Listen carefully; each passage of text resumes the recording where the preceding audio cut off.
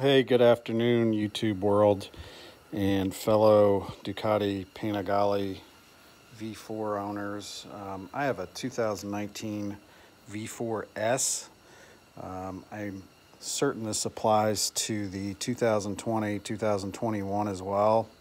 And it probably applies to the V2 and Street Fighter gang as well. So those of you who have tried to do your own oil change have run into the issue of getting the oil filter cover off the engine block.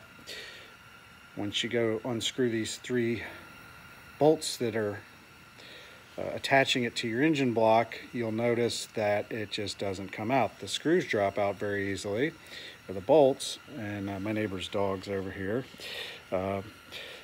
The internet and all the people that have posted up say, hey, unscrew these three bolts and then this thing's really hard to get off, and they never show how they get it off. I did find an article last year after I did my last oil change, because I was saying to myself, this should not be this difficult. It was not a video, it was just a picture article, and I saw that the guy had mentioned you need 3 M8 bolts. You gotta go buy them.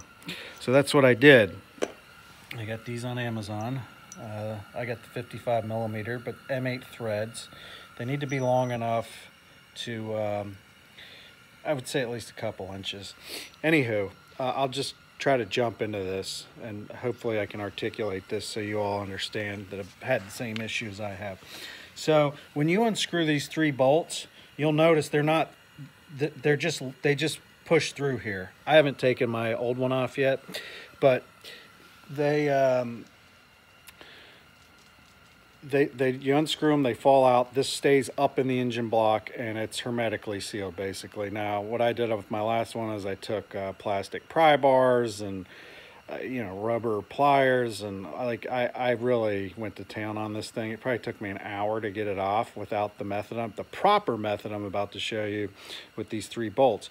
You'll notice when you look at these, you see there's threads in there. Now those are M8 threads.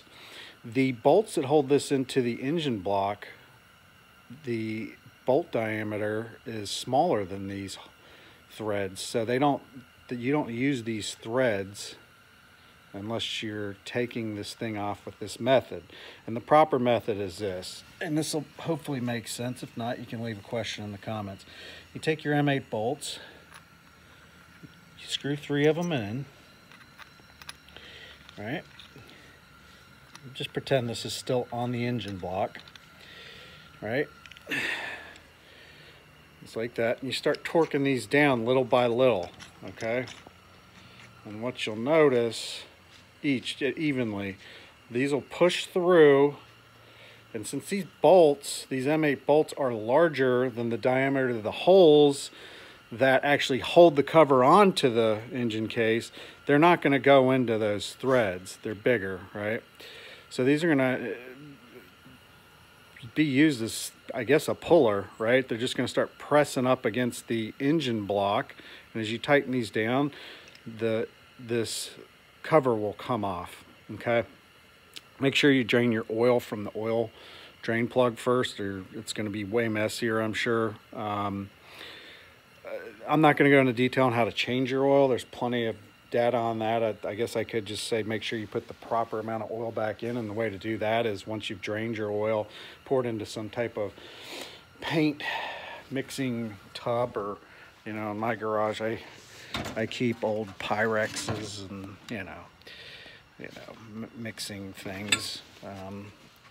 Measure the oil, let it drain, warm the engine up, go take it for a ride, get the engine warm so it comes all out. I haven't done this in a year, so I gotta go check. I want to say it was like 3.2 quart, I don't know, 3.2 liters or something. I'll figure that out. Again, I don't want to get into the oil change itself. If you have mangled your oil filter cover, you want to buy a new one, here's what the part number is: 247P58618A. Make sure you have your oil filter cartridge, and it should come with a crush washer that you replace the drain plug crush washer with, and O-ring. Let's see, I'll show you what that looks like. There's the oil cartridge. There's the O-rings that go on, I believe they go on this. We'll find out. Again, I haven't done this in a year. I'll be tinkering on this. And then the crush washer for the drain plug. That's it. I was a little frustrated that nobody's posted this proper method on YouTube yet. And good stuff. You can get the bolts on Amazon. I think I paid $2 to $4 for a whole pack of 12 of these. M8 by 55 millimeter bolts.